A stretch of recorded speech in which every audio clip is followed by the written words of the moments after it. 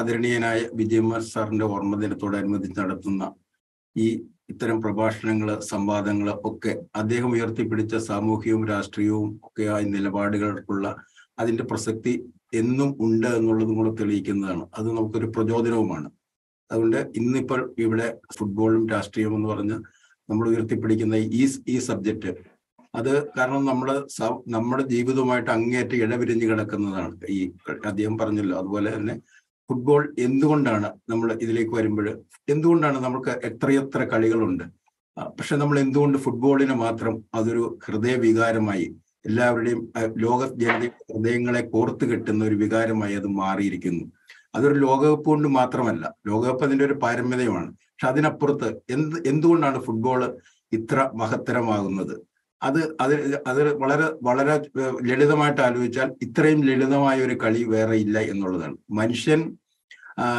എല്ലാ കളികളും മനുഷ്യൻ കണ്ടുപിടിച്ചതാണ്. പക്ഷെ ഫുട്ബോളും മനുഷ്യനോടൊപ്പം വളർന്ന കളിയാണ്.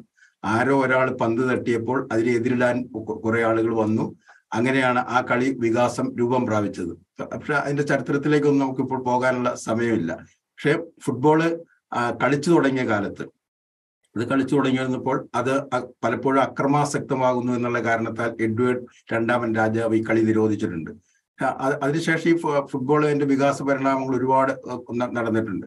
നമ്മൾ മനസ്സിലാക്കേണ്ടത് വെച്ചാൽ ശരിക്കും ഫുട്ബോള് എന്താണ്? ശരിക്കും നമ്മുടെ ജീവിതത്തിന്റെ എല്ലാ അവസ്ഥയും ഫുട്ബോൾ കളിയിലുണ്ട്. അതായത് ഒരു ഏകാഗ്രതയിലെ സംഘശക്തി കൊണ്ട് ഉന്നം തേടുന്ന ഫുട്ബോള് ജീവിതത്തെ ഏറ്റവും സാർത്ഥകമായി പ്രതീകവൽക്കരിക്കുന്നുണ്ട്. മനുഷ്യനെ സംബന്ധിച്ചിടത്തോളം അവന്റെ ജീവിത പരിണാമങ്ങളുടെ എല്ലാ ക്രിയാഭേദങ്ങളും ഈ ഫുട്ബോളിലുണ്ട്. അവന്റെ ആദിമ ചോദനകളോട്, വികാസ പരിണാമങ്ങളുടെ വികാര വിചാരങ്ങളോട് ഈ ഫുട്ബോൾ അത്രമാത്രം അത്ര ഇഴചേർത്ത് നിൽക്കുന്നു.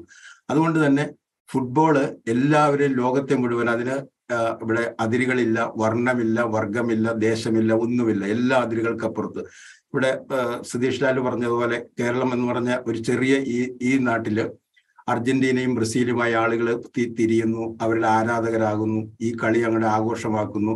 ഇത് ലോകം മുഴുവനും കാണുന്ന ഒരു ഇതാണ്. എന്തുകൊണ്ടാണ് ഫുട്ബോൾ ഇങ്ങനെ ആകുന്നത്?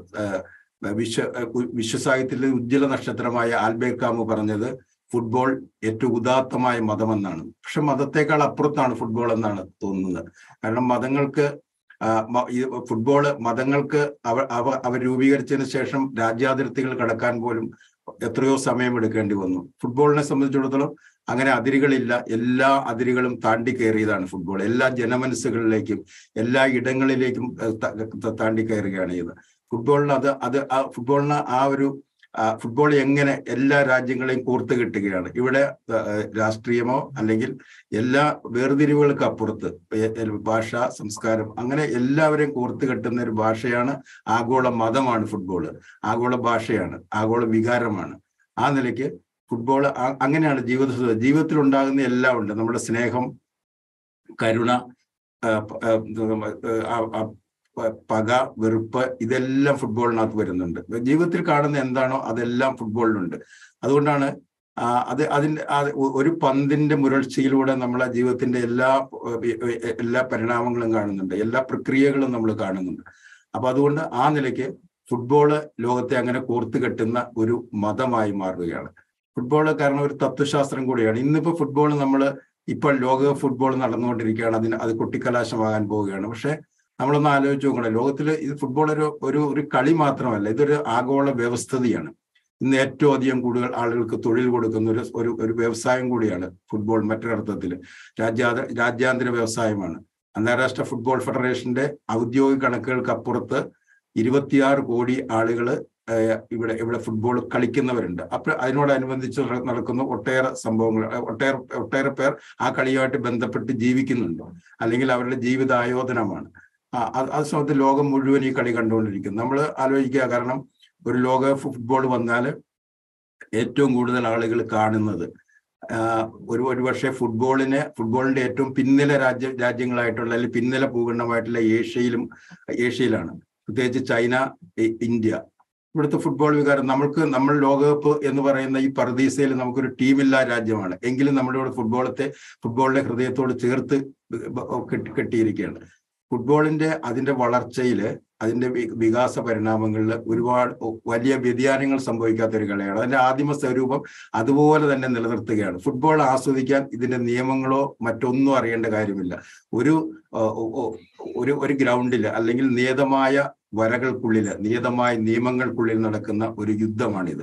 യുദ്ധത്തിൽ എന്നതുപോലെ തന്നെ ഇവിടെ പടയാളികളുണ്ട്, കളിക്കാരുണ്ട്, അണിയറയിലെ ആശാന്മാരായിട്ടുള്ള യുദ്ധത്തിലാണെങ്കിലുള്ള അവരുടെ സമരതന്ത്രങ്ങൾ ഒരുക്കുന്നവരുണ്ട്. അങ്ങനെ എല്ലാ വികാരങ്ങളും നമ്മൾ ആ നിലയ്ക്ക് ഫുട്ബോളിനെ കാണുമ്പോൾ ഫുട്ബോള് എല്ലാവരെയും കോർത്തു കെട്ടുന്നു എന്നുള്ളത് മാത്രമല്ല, ഫുട്ബോള് നമ്മളുടെ എല്ലാ വികാരങ്ങളും പുറപ്പെടുവിക്കുന്ന എല്ലാ വികാരങ്ങളിലെയും ഒരു ബഹിർഗമന നിലമാകുന്നത് പോലെ തന്നെ ഫുട്ബോള് ജീവിതത്തിന് ഒരുപാട് ഒത്തിരി കാര്യങ്ങൾ കൊണ്ടുവരുന്നുണ്ട്. അത് നമ്മളത് ഏറ്റവും നന്നായിട്ട് പരിശോധിച്ചു കഴിഞ്ഞാൽ ഇപ്പോൾ വിശ്വസാഹിത്യത്തിലെ ഉജ്ജ്വല നക്ഷത്രമായ ആൽബർട്ട് കാമു പറഞ്ഞത്, ഫുട്ബോൾ ഈ മനുഷ്യന്റെ ധർമ്മശാസ്ത്രത്തെ കുറിച്ചും കടപ്പാടുകളെ കുറിച്ചും എനിക്ക് അഗാധമായ അറിവുണ്ടാക്കിയത് ഫുട്ബോളാണ്. ആ ഫുട്ബോളിനോട് ഞാൻ ബാധ്യസ്ഥനായിരിക്കുന്നു എന്നാണ് പറഞ്ഞത്. ഫുട്ബോൾ ഓരോരുത്തരും നമ്മൾ ഫുട്ബോളിന്റെ ഓരോ മുരൾച്ചയിലും എന്ന പോലെ ഫുട്ബോളിന്റെ ഉയർച്ചയില് ഫുട്ബോൾ കളിക്കുമ്പോൾ നമ്മൾക്ക് നമ്മുടെ സംസ്കാരം അറിയാം, നമ്മുടെ ചരിത്രം, അതെല്ലാം അതിനകത്ത് പ്രതിഫലിക്കപ്പെടുന്നു എന്നാണ് പറയുന്നത്. ഒരാൾ പന്ത് തട്ടുമ്പോൾ ലോകപ്രസിദ്ധ വിഖ്യാതനായ ഇടതുപക്ഷ അല്ലെങ്കിൽ സാമ്രാജ്യത്വ വിരുദ്ധ എഴുത്തുകാരനായ എഡ്വേർഡ് ഗലിയാനെ, ഉറുഗ്വേക്കാരനായ എഡ്വേർഡ് ഗലിയാനെ പറഞ്ഞത്, നിങ്ങൾ ഒന്ന് പന്ത് കളിച്ച് കാണിച്ചു തരും, നിങ്ങൾ ആരാണെന്ന് ഞാൻ പറയാമെന്നാണ് പറഞ്ഞത്. എന്ന് വെച്ചാൽ അദ്ദേഹം പറഞ്ഞത്, എല്ലാവരും ചോദിക്കും ഈ ഫുട്ബോൾ ഒരുപാട് കളികളുണ്ടല്ലോ, അതുപോലെ തന്നെ കളി കണ്ടാൽ പോരെ, അതൊന്ന് രസിച്ചാൽ പോരെ, അതിനപ്പുറത്ത് എന്താണ് ഈ കളിക്ക് ഇരിക്കുന്നതെന്ന് ഈ കളിയിൽ എന്താണ് പ്രത്യേകത എന്ന് ചോദിച്ചാൽ അദ്ദേഹം പറഞ്ഞ അതല്ല, ജീവിതത്തിന്റെ മനുഷ്യ ജീവിതത്തിന്റെ എല്ലാ ചരളുകളുമായിട്ടും അതിന് ബന്ധമുണ്ട്, എല്ലാ അവസ്ഥകളുമായിട്ട് അതിന് ബന്ധമുണ്ട്. അദ്ദേഹം പറഞ്ഞ ഇതാണ്. കാരണം ഒരാൾ കളിക്കുമ്പോൾ അല്ലെങ്കിൽ ഒരാൾ പന്ത് തട്ടുമ്പോൾ അയാളുടെ നീക്കങ്ങളിൽ അയാളുടെ ചരിത്രവും സംസ്കാരവും എല്ലാം പ്രതിഫലിക്കപ്പെടുന്നു എന്നാണ് പറഞ്ഞത്. അതുപോലെ ഒരേ ചരിത്രവും സംസ്കാരവും വികാരങ്ങളും പേറുന്ന ആളുകൾ പന്ത് കളിക്കുമ്പോൾ ആ സംഘശക്തിക്ക് കരുത്തു കൂടുമെന്നാണ് പറയുന്നത്. അതിപ്പോ നമ്മൾക്ക് അറിയാം. കാരണം ആഫ്രിക്ക എങ്ങനെ പന്ത് തട്ടുന്നു, ലാറ്റിൻ അമേരിക്ക എങ്ങനെ പന്ത് തട്ടുന്നു, അത് വളരെ വ്യത്യസ്തമായിട്ടൊക്കെ നമ്മളെല്ലാവരും ക്ലബ് ഫുട്ബോൾ കണ്ടുകൊണ്ടിരിക്കുകയാണ്. യൂറോപ്പിന്റെ അവിടെ വിവിധ രാജ്യങ്ങളിൽ നിന്നുള്ള ഏറ്റവും മഹാരഥന്മാരായ കളിക്കാരാണ് അവിടെ കളിക്കുന്നത്. അത് ശാസ്ത്രീയമായ ഫുട്ബോളും അവർ ജയത്തിന് വേണ്ടിയാണ് ആ കളിയെല്ലാം. പക്ഷെ ഇവിടെ ലോക ഫുട്ബോൾ എന്ന് പറഞ്ഞാൽ അല്ലെങ്കിൽ ദേശീയ ടീമുകൾ കളിക്കുമ്പോൾ അവിടെ ദേശീയ വികാരമുണ്ട്, അവരുടെ സംസ്കാരമുണ്ട്, അവരുടെ അഭിരുചികളുണ്ട്, രുചിയുണ്ട്, മണമുണ്ട്, എല്ലാം ഉണ്ട്. അതെല്ലാം പ്രതിഫലിക്കുന്ന ഒരു മൈതാനമാണ് ഫുട്ബോൾ കളം. ഇപ്പോൾ ആദ്യകാലത്ത് ഫുട്ബോൾ കളിച്ചു തുടങ്ങിയപ്പോൾ ഫുട്ബോൾ ഏറ്റവും വലിയ ജനകീയ കളിയാണ്, ഇതിനെ നമ്മളെല്ലാവരും ചേർത്ത് പിടിക്കണമെന്ന് ആദ്യമായിട്ട് പറഞ്ഞത് മഹാനായ കാൾ മാർക്സ് തന്നെയാണ്. അദ്ദേഹം 1886 പറഞ്ഞത് സാധാരണക്കാരുടെ ജീവിതത്തിലേക്ക് ഒരു പാതയം തുറന്നു കൊടുക്കുന്നതാണ് ഫുട്ബോൾ എന്നാണ് പറഞ്ഞത്. അതിനു മുമ്പ് 1853 ലിവർപൂൾ ക്ലബ്ബ് രൂപീകരിച്ചപ്പോൾ ആദ്യമായിട്ട് അഭിനന്ദന സന്ദേശം അയച്ചതും മാർക്സ് ആണ്. 1886 ട്രേഡ് യൂണിയൻ ഇന്റർനാഷണൽ എന്ന കോൺഫറൻസ് നടക്കുമ്പോൾ അവിടെ മാർക്സ് അവതരിപ്പിച്ച ഒരു പ്രമേയമുണ്ട്. അതിനകത്ത് അദ്ദേഹം പറഞ്ഞത്, ഓരോ വ്യവസായശാലകളും ട്രേഡ് യൂണിയൻ രൂപീകരിക്കുമ്പോൾ അതിനോടനുബന്ധിച്ച് ഒരു ഫുട്ബോൾ ക്ലബ്ബും വേണമെന്നാണ്. അദ്ദേഹം ഇങ്ങനെ കൂടെ ചേർത്തു. കാരണം രാവിലെ മുതൽ വൈകുന്നേരം വരെ എല്ലുമുറുകെ പണിയെടുക്കുന്ന സാധാരണക്കാരായ മനുഷ്യർക്ക് അതിനുശേഷം എല്ലാവർക്കും ഒന്ന് ഒത്തുചേരാനും ഒരേ ബിന്ദുവിലേക്ക് അവരുടെ ശ്രദ്ധ കേന്ദ്രീകരിക്കാനും അതുപോലെ തന്നെ എല്ലാവർക്കും ഉല്ലാസത്തോടെ ഇരിക്കാനും ഒരു സമയം കിട്ടുന്നു. അതുകൊണ്ട് ഫുട്ബോൾ ആ നിലയ്ക്കാണ് അദ്ദേഹം അതിനെ കണ്ടത്. പക്ഷേ ആദ്യകാലത്തൊക്കെ ഇടതുപക്ഷ നേതാക്കന്മാരടക്കം ഇടതുപക്ഷ പ്രവർത്തകരടക്കം ഇത് ചെറുപ്പക്കാരുടെ സമയം കൊല്ലുന്ന കളിയാണ്, അതുകൊണ്ട് പാടില്ല എന്നൊക്കെ പറഞ്ഞിരുന്നു. പക്ഷെ അന്റോണിയോ ഗ്രാംഷിയെ പോലെയുള്ള അന്നത്തെ ചിന്തകരെ പറഞ്ഞത്, കാരണം മനുഷ്യാത്മാർത്ഥതയുടെ അതിരുകളില്ലാത്ത കളമാണ് ഈ ഫുട്ബോൾ കളമെന്നാണ് അദ്ദേഹം പറഞ്ഞത്. അപ്പോൾ അതാണ് പിന്നെ ലോകം ഏറ്റെടുത്തിട്ടുള്ളത്. ലോകം അങ്ങനെയാണ് സ്വീകരിച്ചിട്ടുള്ളത്. ഫുട്ബോൾ ഒരു മതമാണെന്ന് പറയുമ്പോൾ അതൊരു തത്വസംഹിത കൂടിയാണ്. മതത്തിനൊക്കെ അപ്പുറത്താണ്. എല്ലാ മനുഷ്യർക്കും എല്ലാ മനുഷ്യരുടെയും എന്ന് പറഞ്ഞാൽ നമ്മുടെ എല്ലാ കളികൾക്കും ഒരു സാമൂഹ്യമായ ധർമ്മം നിർവഹിക്കാനുണ്ട് എന്നാണ് പൊതുവെ വിലയിരുത്തപ്പെടുന്നത്. പക്ഷെ അത് പ്രത്യക്ഷത്തിൽ ഏറ്റവും നന്നായി നിർവഹിക്കപ്പെടുന്ന കളി ഫുട്ബോളാണ്. ഫുട്ബോളിൽ എല്ലാം ഉണ്ട്. ഫുട്ബോളിന്റെ പേരിൽ കലാപങ്ങളുണ്ട്, അക്രമങ്ങളുണ്ട്, എല്ലാം ഉണ്ട്. അതിന്റെ സന്തോഷവും പരാജയവും അതിന്റെ കണ്ണീരും എല്ലാം ഉണ്ട്. മനുഷ്യാവസ്ഥയുടെ എല്ലാ സ്തോഭങ്ങളും ഇതിനകത്തുണ്ട്, എല്ലാ വികാരങ്ങളും ഉണ്ട്. അത് പക്ഷെ ഫുട്ബോള് നമ്മൾ ആലോചിക്കുക, ഈ ഫുട്ബോള് അത് നിയതമായ രൂപത്തിൽ, സംഘടിതമായ രൂപത്തിൽ ലോകം മുഴുവൻ ഫുട്ബോൾ കളിച്ചു തുടങ്ങിയതിന് ശേഷം ഇതിനെന്തൊക്കെ പരിണാമങ്ങളാണ് വരുന്നത്, അതെങ്ങനെയെല്ലാം സാമൂഹ്യ മാറ്റത്തിന്റെ ചാലക ശക്തിയായി, എങ്ങനെ വിമോചനത്തിന്റെ മാർഗങ്ങളായി, എങ്ങനെ അതതിന്റെ രാഷ്ട്രീയ ദൗത്യങ്ങൾ നിർവഹിക്കുന്നു, സാമൂഹ്യ ധർമ്മങ്ങൾ നിർവഹിക്കുന്നു. ഇത് വലിയ നീണ്ട ഒരു ചരിത്രമാണ്. അതെല്ലാ ഭൂഖണ്ഡങ്ങളിലും എല്ലാ രാജ്യങ്ങളിലും പരന്ന് അവരുടെ ഫുട്ബോളും അവരുടെ ജീവിതവുമായിട്ട് ബന്ധപ്പെട്ട് കിടക്കുന്നതാണ്. നമ്മളൊന്ന് ആലോചിച്ച് നോക്കുക. ഫുട്ബോളിന്റെ തത്വസമിതി എന്ന് പറയുമ്പോൾ നമുക്കറിയാം, ഇന്നിപ്പം ലോകത്തിൽ ഏറ്റവും നന്നായിട്ട് ഫുട്ബോൾ കളിക്കുന്ന, ഏറ്റവും ശാസ്ത്രീയമായിട്ട് ഫുട്ബോൾ കളിക്കുന്ന യൂറോപ്പാണ്. ഏറ്റവും കലാപരമായിട്ട് സൗന്ദര്യാത്മകമായിട്ട് ഫുട്ബോൾ കളിക്കുന്ന ലാറ്റിൻ അമേരിക്കയാണ്, അല്ലെങ്കിൽ ആഫ്രിക്ക. അങ്ങനെയുള്ള രാജ്യങ്ങളിൽ അവരുടെ കരുത്തിന്റെ വന്യമായ ശക്തിയുടെ പ്രകടനമുണ്ട്.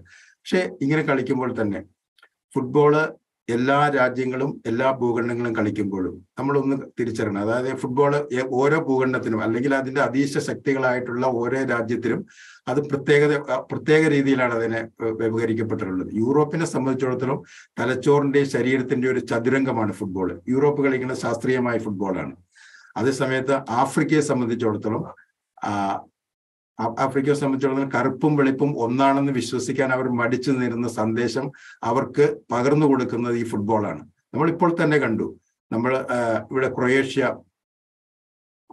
മത്സരിക്കുന്നു, അല്ലെങ്കിൽ മൊറോക്കോ മത്സരിക്കുന്നു, അങ്ങനെ പല രാജ്യങ്ങളും മത്സരിക്കുന്നു. അപ്പോൾ വിവിധ രാജ്യങ്ങൾ മത്സരിക്കും. പക്ഷെ ആ മത്സരം കഴിഞ്ഞിട്ട് ആര് തോറ്റാലും ജയിച്ചാലും അതിനുശേഷം അവിടെ എടുക്കുന്ന ആ ഒരു ആശ്ലേഷവും ആ ഒരു സന്തോഷവും അത് സമഭാവനയുടേതാണ്, അത് സ്വാതന്ത്ര്യത്തിൻ്റെതാണ്, അത് സ്നേഹത്തിൻ്റെതാണ്. അങ്ങനെയുള്ള എല്ലാ പ്രകടനങ്ങളും ഫുട്ബോളിൽ നടക്കുന്നുള്ളൂ ഒരേ സമയത്ത് തന്നെ.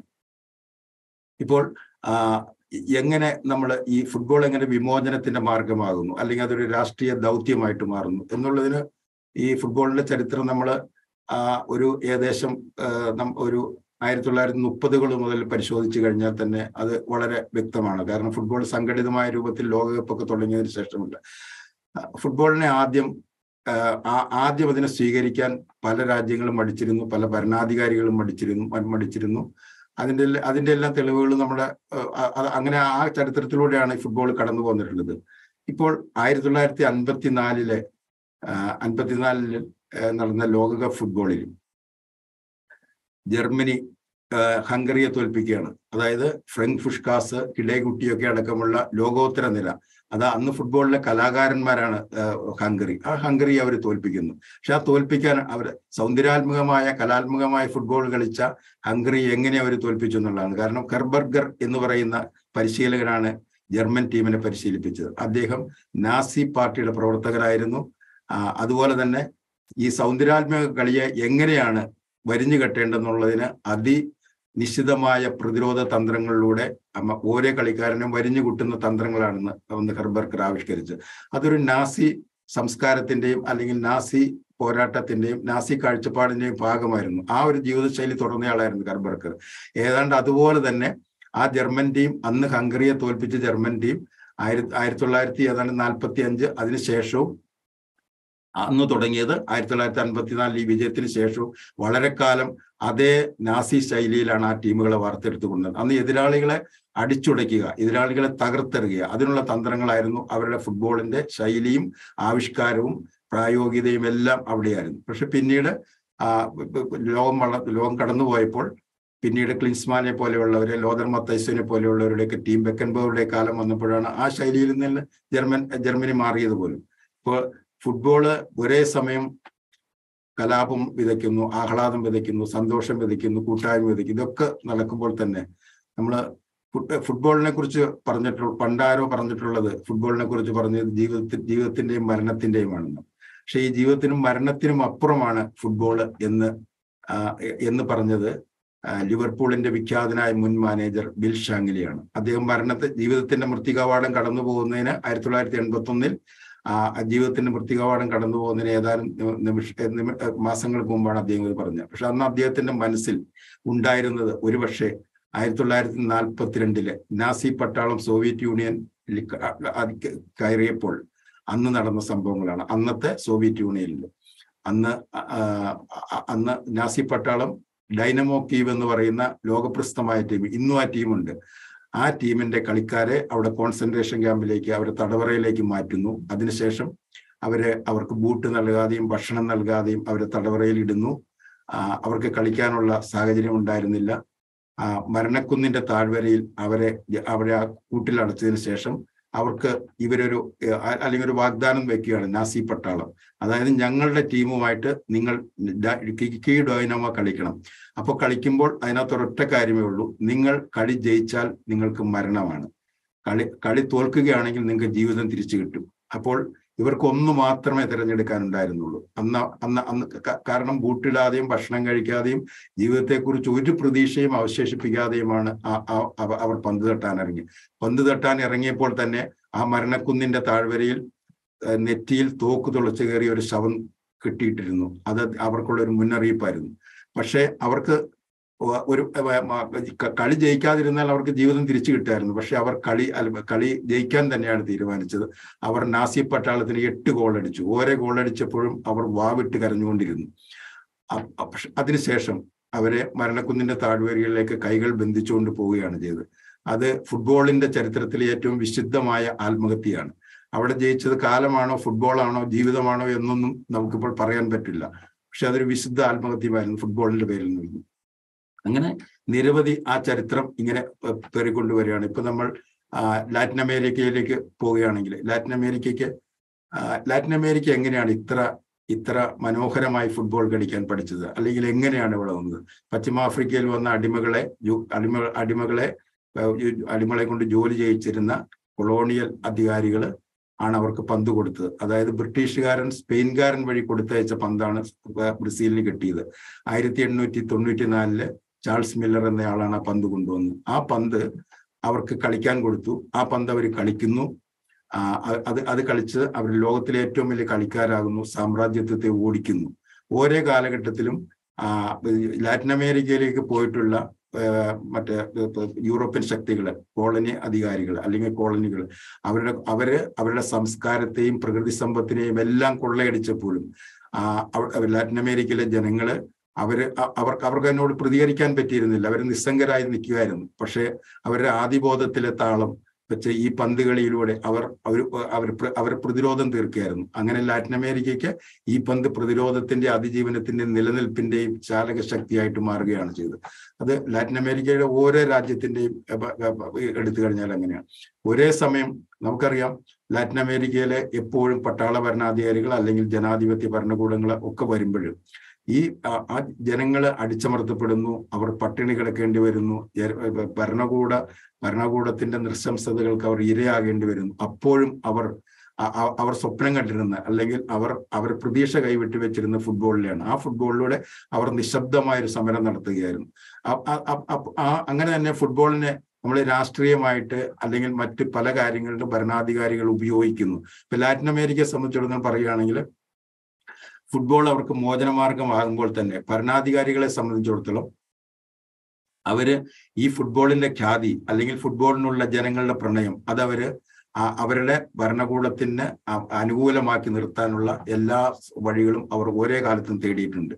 അതായത് ഭരണകൂടങ്ങൾ, ഇപ്പൊ ഉദാഹരണത്തിന് 1978 അർജന്റീനയ്ക്ക് ലോകകപ്പ് വേദി കിട്ടുന്നു. അന്ന് അർജന്റീനയിലെ പെറോൺ ഭരണകൂടം കൊടും ക്രൂരതകൾ നടത്തിയിരുന്ന ആ കാലഘട്ടത്തില് ആ ലോകകപ്പ് വേദി അർജന്റീനയ്ക്ക് നൽകാൻ പാടില്ല എന്ന് ആംനസ്റ്റി ഇന്റർനാഷണൽ ആവശ്യപ്പെട്ടിട്ടും അന്താരാഷ്ട്ര ഫുട്ബോൾ ഫെഡറേഷൻ അവർക്ക് അത് നൽകുകയാണ് ചെയ്തത്. അവർ ആ ഫുട്ബോൾ നടത്തുന്നു. അപ്പോൾ അത് നടത്തുമ്പോൾ എന്താന്ന് വെച്ചിട്ടുണ്ടെങ്കിൽ, അന്ന് ചെയ്തിരിക്കുന്ന ഭരണകൂട നൃശംസതകൾക്കുള്ള ജനങ്ങളുടെ വികാരങ്ങളെ അല്ലെങ്കിൽ അവരുടെ പ്രതിഷേധങ്ങളെ തണുപ്പിക്കാൻ ഫുട്ബോൾ വിജയം കൊണ്ട് അവരതിനെ മറയാക്കുന്നു. അങ്ങനെയാണ് അത് ചെയ്തത്. അന്ന് അർജന്റീന ജയിക്കുന്നു. അന്ന് തന്നെ അവിടെ ആ ലോകകപ്പിൽ തന്നെ നിലനിൽക്കുന്ന ചില ആരോപണങ്ങളുണ്ട്. അന്ന് അർജന്റീന ജയിക്കാൻ ആദ്യ റൗണ്ട് മത്സരത്തിൽ അന്ന് പെറുവിനെ 4 ഗോളിന് ഒരു ഘട്ടത്തിൽ തോൽപ്പിക്കണമായിരുന്നു. പക്ഷേ പെറുവിന് വൻ സഹായങ്ങൾ നൽകി ഭരണകൂടം അതിന്റെ പിന്നിൽ കളിച്ചതിന്റെ ഭാഗമായിട്ട് പെറു തോറ്റുകൊടുത്ത് അങ്ങനെയാണ് അർജന്റീന കയറി വന്നതൊക്കെ ഉണ്ട്. അതിന്റെ നിജസ്ഥിതികൾ ഇപ്പോഴും ലോകത്തിന് അറിയാൻ പാടില്ലെങ്കിൽ പോലും അങ്ങനെയുള്ള ഒട്ടേറെ ഘടകങ്ങളുണ്ട്. ഒരേ സമയത്ത് അങ്ങനെ ഭരണകൂടങ്ങൾ അവരുടെ ഇപ്പൊ തെക്കേ അമേരിക്കയിലെ അല്ലെങ്കിൽ ഏകാധിപത്യ ഭരണകൂടങ്ങൾ അവർക്ക് വേണ്ടപ്പോൾ അവർക്ക് വേണ്ടിയും ജനാധിപത്യ ഭരണകൂടങ്ങൾ അവർക്ക് വേണ്ടപ്പോൾ അതുപോലെയും ഈ ഫുട്ബോളിനെ മാറ്റിയിട്ടുണ്ട്, അല്ലെങ്കിൽ അതുപോലെ ഫുട്ബോളിനെ അവർ ഉപയോഗിച്ചിട്ടുണ്ട്. അതുകൊണ്ട് ജനാധിപത്യ മുഖവും ഒരേ സമയം ഒരു ജനാധിപത്യ മുഖവും ഫാസിസ്റ്റ് മുഖവും കാണാവുന്ന ഒരു ഉരുണ്ട ഗോളമാണ് ഫുട്ബോൾ എന്നാണ് ജോസഫ് അർബീന പറഞ്ഞിട്ടുള്ളത്. ഫുട്ബോളിന് അങ്ങനെ ഒട്ടേറെ ലാറ്റിൻ അമേരിക്കയുടെ ഒരു പോരാട്ടത്തിന്റെ തന്നെ, ലാറ്റിൻ അമേരിക്ക ഇന്നിപ്പോ ഈ നിലയിൽ എത്തിയിട്ടുണ്ട്. നമ്മളിപ്പോ തന്നെ അറിയാം, നമുക്ക് ഇപ്പൊ സമീപകാലത്ത് ഓരോ ഭരണാധികാരികളും മാറി വരുമ്പോഴും, ഇപ്പൊ ലുലു ആണെങ്കിലും അല്ലെങ്കിൽ അതിനു മുമ്പ് ആണെങ്കിലും ഒക്കെ ഓരോ സമയത്തും അവരെ ആ ഫുട്ബോളിനെ എല്ലാ വിധത്തിലും ഉപയോഗിച്ചിട്ടുണ്ട്. ലാറ്റിൻ അമേരിക്ക എല്ലാ രാജ്യങ്ങളും, അർജന്റീനയിലും ഉണ്ടായിട്ടുണ്ട്, മറ്റെല്ലാ രാജ്യങ്ങളിലും അവരുടെ സംസ്കാരം അങ്ങനെ തന്നെയാണ്. അതിനോട് ചേർത്ത് പിടിച്ചിട്ടില്ല. അപ്പൊ അതൊരു പോരാട്ടത്തിന്റെ അവർക്കുള്ള പ്രചോദനമാണ് ഫുട്ബോൾ.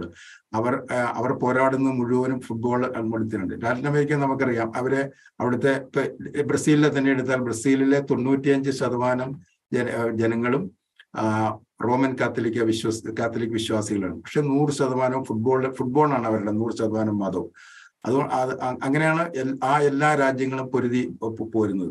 അവരുടെ നിലനിൽപ്പിന് വേണ്ടിയിട്ടുള്ള സമരമാണ്. അതിന്റെ ആയുധം ഫുട്ബോൾ തന്നെയാണ്. അവർക്ക് എല്ലാ സാമ്രാജ്യത്തെ ഓടിച്ച് എന്നുള്ളതാണ്. അതാണ് അപ്പോൾ ഈ ചേരുവകളെല്ലാം അതിനകത്തുണ്ട്.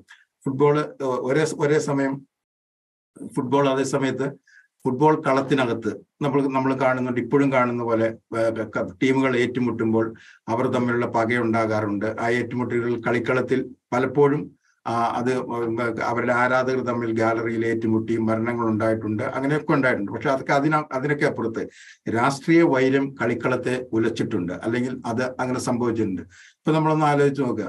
അതായത് പണ്ട് കളി കാണാൻ വേണ്ടി യുദ്ധങ്ങൾ നിർത്തിവെക്കാറുണ്ട്. ഇപ്പൊ 1969 നൈജീരിയയിലെ ഈ 2 വിഭാഗക്കാർ തമ്മിൽ നടന്നുകൊണ്ടിരുന്ന ഏറ്റുമുട്ടൽ രക്തരൂക്ഷിതമായ ഒരു ഘട്ടത്തിലാണ് പെലെയുടെ സാന്റോസ് ക്ലബ്ബ് നൈജീരിയയിൽ കളിക്കാൻ വരുന്നത്. അപ്പോൾ എന്ത് സംഭവിച്ചിട്ടുണ്ടെങ്കിൽ ആ കളിക്കാൻ വരുമ്പോൾ ഈ യുദ്ധം ചെയ്യുന്ന ഇരു വിഭാഗങ്ങളും യുദ്ധം നിർത്തിവെച്ചു. എന്തിനാ വെച്ചാൽ പെലെയുടെ കളി കാണാൻ വേണ്ടിയിട്ട് 48 മണിക്കൂർ അവർ യുദ്ധം നിർത്തിവെച്ചു. പെലെയുടെ കളി കഴിഞ്ഞു പോയിട്ട് അവർ യുദ്ധം പുനരാരംഭിച്ചു. പിന്നീട് അത് 1 വർഷം നീണ്ടു നിൽക്കുന്ന യുദ്ധം ആയിട്ടൊന്നും മാറി. അപ്പൊ ഇത് 1969 ജൂൺ 14 പക്ഷെ അതേ വർഷം തന്നെ അതായത് ഫുട്ബോൾ കളത്തിലെ മൂത്ത രാഷ്ട്രീയ വൈരം 2 രാജ്യങ്ങൾ തമ്മിലുള്ള യുദ്ധമായിട്ട് മാറിയിട്ടുണ്ട്. അത് സംഭവിച്ചത് എൽ സാൽവഡോറിലും ഹോണ്ടുറാസും തമ്മിലാണ്. നമുക്കറിയാം, എൽ സാൽവഡോറിൽ ജനസംഖ്യ കൂടുതലാണ്, പക്ഷെ ഹോണ്ടുറാസ് ജനസംഖ്യ കൂടുതലാണ്, ഭൂവിസ്തൃതി കുറവാണ്. ഹോണ്ടുറാസിനെ സംബന്ധിച്ചിടത്തോളം വലിയ വിസ്തൃതിയുള്ള രാജ്യമാണ്, ജനസംഖ്യ കുറവാണ്. അപ്പോൾ അന്ന് കുടിയേറിയവരാണ്. എൽ സാൽവഡോറിൽ നിന്ന് 1970കളുടെ ആദ്യം കുടിയേറിയിട്ടുള്ള 3 ലക്ഷത്തോളം ആളുകൾ, കൃഷിക്കാരും കൃഷി വല്ലന്മാരുമായിട്ടുള്ള അല്ലെങ്കിൽ കൃഷി ജോലി ചെയ്യുന്നവരാണ് അങ്ങോട്ടൊക്കെ കുടിയേറിയത്. അങ്ങനെ കുടിയേറിയ അവരുടെ കൃഷി ചെയ്തുകൊണ്ടിരിക്കുമ്പോൾ, അവർ കൃഷിയും ജീവിതായോധനം നടത്തിക്കൊണ്ടിരിക്കുമ്പോഴാണ് ഹോണ്ടുറാസിലെ ഭൂവുടമകൾക്ക് വേണ്ടിയിട്ട് ഭൂപരിഷ്കരണ നിയമം കൊണ്ടുവരുന്നു അവിടുത്തെ ഗവൺമെന്റ്. അപ്പോൾ ഈ കുടിയേറ്റക്കാരായവരെല്ലാവരും ഒഴിഞ്ഞു പോകണമെന്നുള്ള നിയമം വന്നു. അതിനുവേണ്ടിയുള്ള ശ്രമങ്ങൾ നടക്കുമ്പോഴാണ് 1969 69 അവസാനം ഹോണ്ടുറാസും എൽ സാൽവഡോറും തമ്മിൽ ലോകകപ്പ് യോഗ്യതാ മത്സരം കളിക്കുന്നത്. ഈ ലോകകപ്പിൽ യോഗ്യതാ മത്സരങ്ങൾ എന്ന് പറഞ്ഞാൽ 2 രാജ്യങ്ങളിലും കളിക്കണം, അപ്പുറത്തും ഇപ്പുറത്തും കളിക്കണം. അതായത് നമ്മുടെ സ്വന്തം തട്ടകത്ത് എതിരാളിയുടെ തട്ടകത്തും. ആദ്യത്തെ കളിയില് എൽ സാൽവഡോർ ജയിക്കുന്നു, ആദ്യത്തെ കളിയില് ഹോണ്ടുറാസ് ജയിക്കുന്നു, രണ്ടാമത്തെ കളിയിൽ എൽ സാൽവഡോർ ജയിക്കുന്നു. അപ്പോൾ അത് സമനില വന്നുകൊണ്ട് മൂന്നാമതൊരു കളികൾ കളിക്കേണ്ടി വന്നു. ആ കളിയില് ഹോണ്ടുറാസ് ജയിക്കുന്നു. അവിടെ പിന്നെ യുദ്ധമാകുന്നു.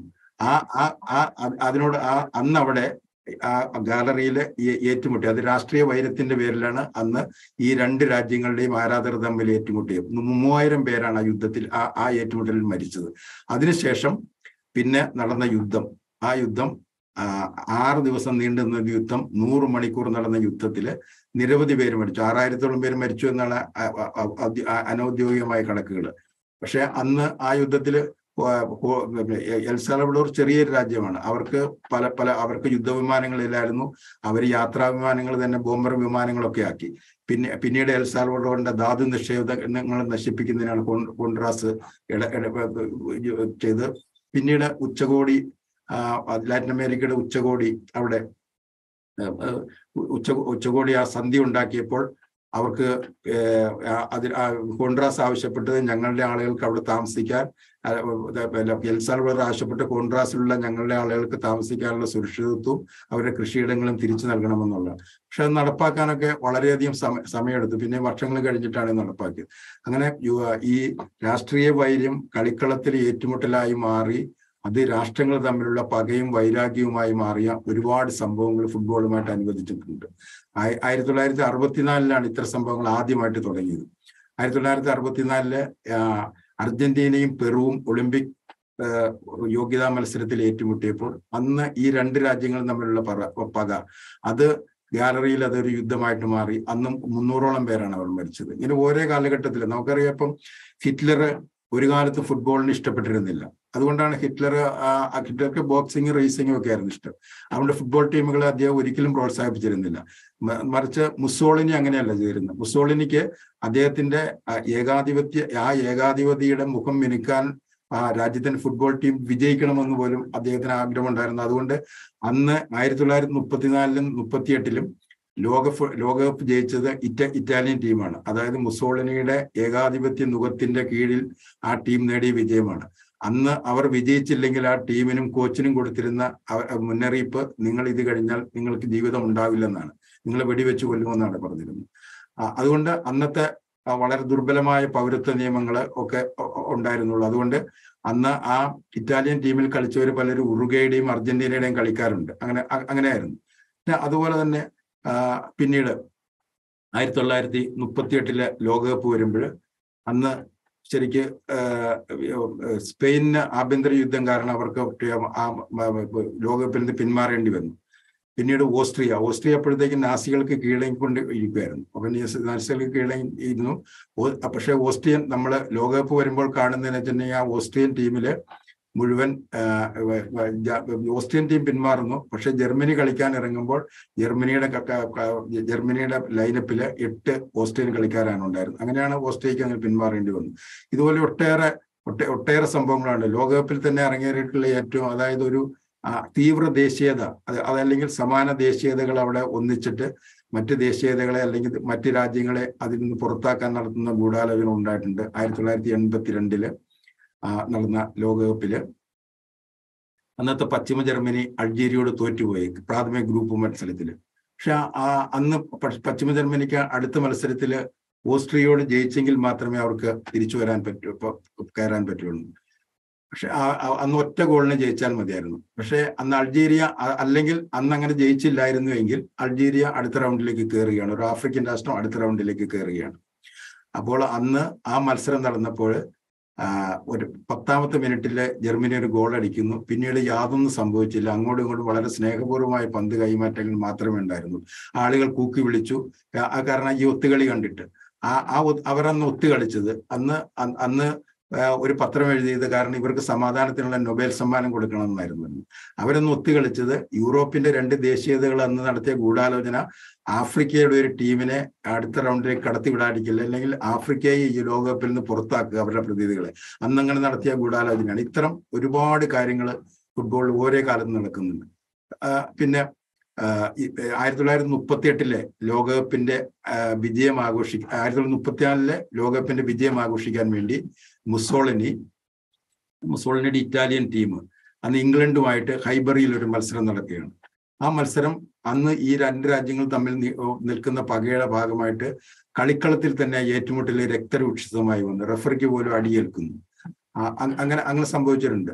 അങ്ങനെ ഒട്ടേറെ സംഭവിച്ചിട്ടുണ്ട്. പിന്നെ 1954 ഹംഗറിയും ബ്രസീലും ഏറ്റുമുട്ടിയപ്പോൾ അത് രക്തരൂക്ഷിതമായി മാറി. ഇത്തരം സംഭവങ്ങളൊക്കെ നടക്കുമ്പോഴും ഫുട്ബോളിന് ഒരു ഐതിഹാസികമായ ഒരു ലാളിത്യമുണ്ട്. അതാണ് നമ്മൾ കാണുന്നത്. ഇപ്പൊ നമ്മൾ ഇതെങ്ങനെ ഫുട്ബോൾ വിമോചനത്തിന്റെ ഒരു ചാലകശക്തി ആകുന്നു എന്നുള്ള പരിശോധിക്കാൻ വിശാലമായിട്ടുള്ള ഒരുപാട് തലങ്ങളുണ്ട്, ഒരുപാട് സംഭവങ്ങൾ നടന്നിട്ടുണ്ട്. ഇപ്പൊ നമ്മൾ മറഡോണയെ കുറിച്ച് ആലോചിക്കാം.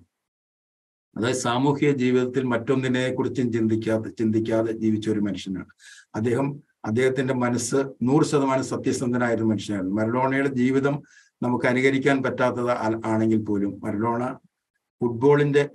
ഫുട്ബോളിലൂടെ എങ്ങനെ മനുഷ്യ അവകാശങ്ങളുടെ അല്ലെങ്കിൽ മനുഷ്യമോചനത്തിന്റെ ശബ്ദമാകുന്നു എന്നുള്ളതാണ് നമ്മൾ കണ്ടത്. അതിന്റെ ഏറ്റവും വലിയ തെളിവാണ് 1986 ജൂൺ 22 നടന്ന ഇംഗ്ലണ്ട് അർജന്റീന ലോകകപ്പ് ക്വാർട്ടർ ഫൈനൽ മത്സരം മെക്സിക്കോയിൽ. ഫുട്ബോളിന്റെ ചരിത്രത്തിലെ ഏറ്റവും വലിയ രാഷ്ട്രീയ ആയുധമായ ദിവസം കൂടിയാണ് അന്ന്. ശരിക്കു പറഞ്ഞാൽ ഇംഗ്ലണ്ടും അർജന്റീനയും കളത്തിലിറങ്ങുമ്പോൾ അർജന്റീന കളിക്കാരുടെ സിരകളിൽ ഓടിയിരുന്നത് ചുവന്ന രക്തമായിരുന്നില്ല, പരാന നദിയിലെ നീലജലമായിരുന്നു. കാരണം ഫോക്ലൻഡ്സ് ദ്വീപിന് വേണ്ടി അർജന്റീനയും ഇംഗ്ലണ്ടും തമ്മിൽ യുദ്ധം നടക്കുന്നു. ആ യുദ്ധത്തിൽ അർജന്റീന പരാജയപ്പെടുന്നു. ശരിക്കു പറഞ്ഞാൽ ആ യുദ്ധത്തിൽ നടന്ന ആ പരാജയത്തിനുള്ള ഒരു പ്രതികാരം കൂടിയായിരുന്നു അന്ന് അർജന്റീനയുടെ ആ വിജയം.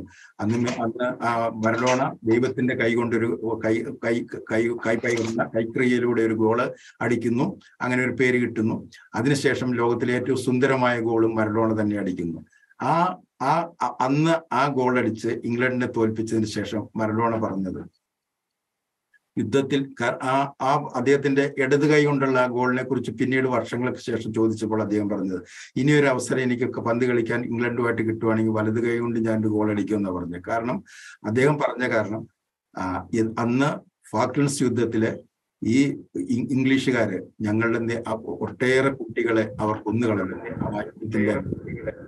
ഇത്ര അത് മറഡോണ അപ്പൊ ശരിക്കും പറഞ്ഞാൽ അന്ന് ആ മത്സരം നടന്നത് പോലും ആസ്റ്റക് സ്റ്റേഡിയത്തിലാണ്. മാച്ചു പിച്ചു സംസ്കാരത്തിന്റെ ഓർമ്മകൾ പേർന്ന ആസ്റ്റക് സ്റ്റേഡിയത്തിലാണ് ആ മത്സരം നടന്നത്. അത് ലാറ്റിൻ അമേരിക്കയെ സംബന്ധിച്ചിടത്തോളം അവരുടെ ഒരു വിമോചനത്തിന്റെ ഒരു പ്രതീകവും കൂടിയായിരുന്നു ആ മത്സരം. അത്രമാത്രം ആ മത്സരത്തെ ഒരുപക്ഷെ ലോക ചരിത്രത്തിൽ ഇന്നോളം രേഖപ്പെടുത്തിയിട്ടുള്ള ഏറ്റവും വലിയ മത്സരമാണ്. എങ്ങനെ അതൊരു വിമോചനത്തിന്റെ ശബ്ദമാകുന്നു. മർദ്ദകർക്കെതിരെ നടത്തിയ ഒരു പോരാട്ടം കൂടിയാണ് ഫുട്ബോൾ എന്നുള്ളത് തെളിയിച്ചുകൂടിയാണ്. അല്ലെങ്കിൽ ഫുട്ബോൾ ഒരു വിമോചന മാർഗമാണെന്നുകൂടി ചെഗുവേര പറഞ്ഞതിനെയൊക്കെ ചേർത്ത് വെക്കുകയാണ്. പിന്നെ നമ്മൾ കാണുന്നത് എന്താണ്? ഈ മറഡോണയെ പിന്നെ നമ്മൾ എപ്പോഴാണ് കാണുന്നത്? ആ മറഡോണയെ പിന്നെ നമ്മൾ കാണുന്നത് അതായത് ലാറ്റിൻ അമേരിക്കയിൽ അമേരിക്ക ഉൾപ്പെടെയുള്ള രാജ്യങ്ങളെ അടിച്ചേൽപ്പിക്കുന്ന അല്ലെങ്കിൽ അവരെ ചൂഷണം ചെയ്യാൻ കരുവാക്കുന്ന നവലിബറൽ ഉദാരവൽക്കരണ ഗൂഢാലോചന നയങ്ങൾക്കെതിരെ ഹ്യൂഗോ ഷാവേസിനോടും ഫിദൽ കാസ്ട്രോയോടും ഒക്കെ ഒപ്പം നിന്ന് പോരാടുന്ന മറഡോണയാണ് നമ്മൾ കണ്ടത്.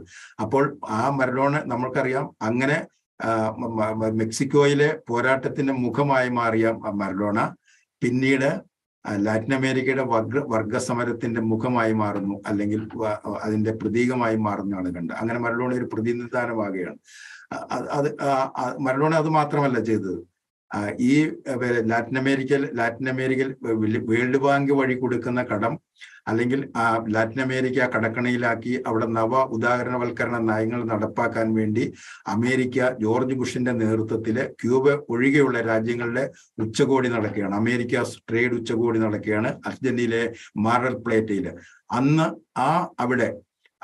അന്ന് അതിനെതിരായിട്ട് ഫ്രീ ട്രേഡ് ഓഫ് അമേരിക്കാസ് എന്നുള്ള ആ ബാനറിൽ സംഘടിച്ചിട്ടുള്ള വെനസ്വേല അല്ലെങ്കിൽ അങ്ങനെയുള്ള ചില രാജ്യങ്ങള്, ഫിഡൽ കാസ്ട്രോ, ചലച്ചിത്ര പ്രവർത്തകര്, അങ്ങനെ എല്ലാവരും ഓരോ കാലഘട്ടത്തിലും അവരുടെ ആ സമരത്തോട് ചേർന്നിട്ടുണ്ടായിരുന്നു ഒരേ കാലഘട്ടത്തിൽ. അന്ന് ആ അമേരിക്ക ഉച്ചകോടിയുടെ നടക്കുന്ന മാറൽ പ്ലേറ്റിലെ ഹോട്ടലിന്റെ മുൻപില് മറഡോണ ബുഷ് യുദ്ധ കുറ്റവാളി എന്ന ബാനർ എഴുതിയ ബനിയൻ ധരിച്ചുകൊണ്ട് 10,000-കണക്കിന് ആളുകളെ ചേർത്ത് നിർത്തി ഇതിനെതിരായിട്ട് നടത്തിയ ഒരു പോരാട്ടമുണ്ട്. ആ പോരാട്ടം വിജയിക്കുകയും ചെയ്തു.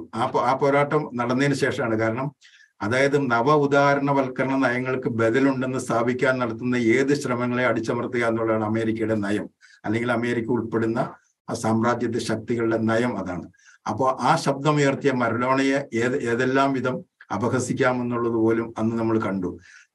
കാരണം ജോർജ് ബുഷിന്റെ അമേരിക്കയുടെ ഉത്തമ ദാസനായിട്ടുള്ള മെക്സിക്കൻ പ്രസിഡന്റ് അന്ന് പറഞ്ഞത്, ഈ മറഡോണയുടെ ഈ പോരാട്ടത്തിന് ശേഷം പറഞ്ഞത്, മറഡോണയുടെ അയാൾക്ക് നല്ല പന്ത് കളിക്കാൻ നല്ല കാലുകളുണ്ട്, പക്ഷേ തലയിൽ മുഴുവൻ പുകയും പ്രത്യയശാസ്ത്രമാണെന്നാണ് പറഞ്ഞത്. അതങ്ങനെ മറഡോണയെ കുത്തി നോവിപ്പിച്ചത് അദ്ദേഹം നേരത്തെ മയക്കുമരുന്നിന് അടിമയായിരുന്നു എന്നുള്ളത് ഓർമ്മിപ്പിക്കാനും അപഹസിക്കാനുമാണ് അത് ചെയ്തത്.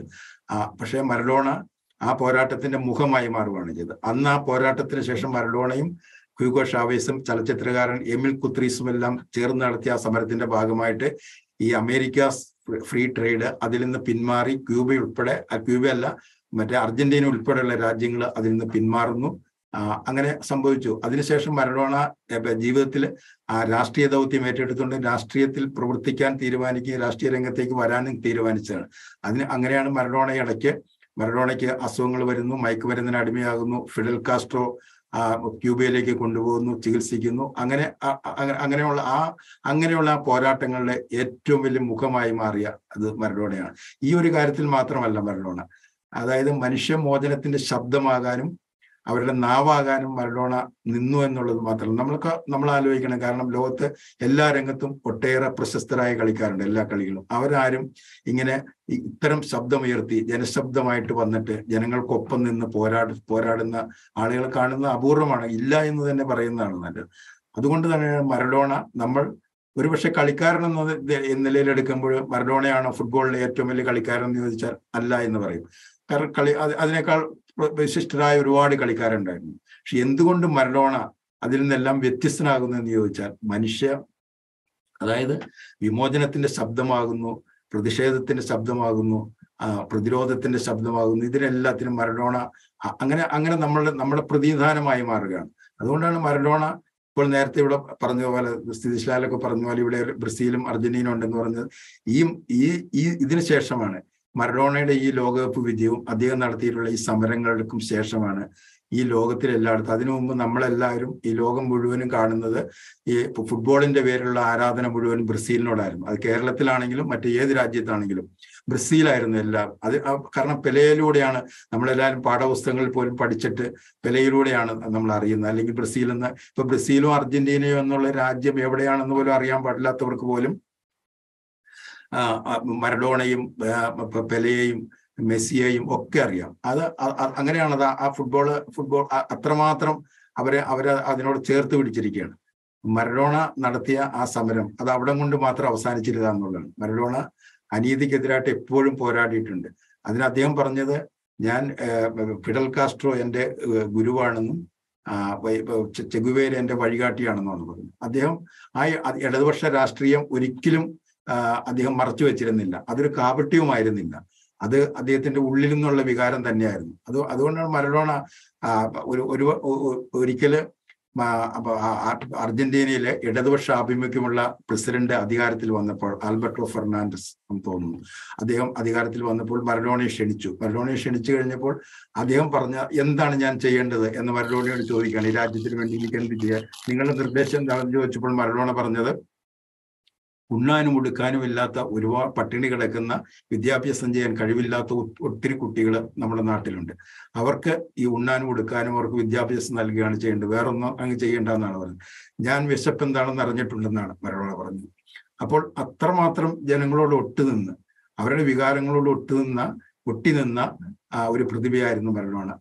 ഇതിപ്പം ഒരുപക്ഷെ ഇങ്ങനെ ചേർത്ത് വയ്ക്കാവുന്ന, നമ്മളിപ്പോ ഫുട്ബോളിനെ കുറിച്ച് പറയുമ്പോൾ, മറഡോണയെ കുറിച്ച് പറയുമ്പോൾ ഇങ്ങനെ ചേർത്ത് വയ്ക്കാവുന്ന അപൂർവ വ്യക്തിത്വങ്ങൾ ലോക കായിക രംഗത്തുണ്ട്. അതിൽ മറഡോണയോട് ചേർത്ത് വയ്ക്കാവുന്ന ഒരു ശബ്ദമാണ് അല്ലെങ്കിൽ ഒരു വ്യക്തിത്വമാണ് മുഹമ്മദ് അലിയുടേത്. അദ്ദേഹം നമുക്കറിയാം, മറ്റേ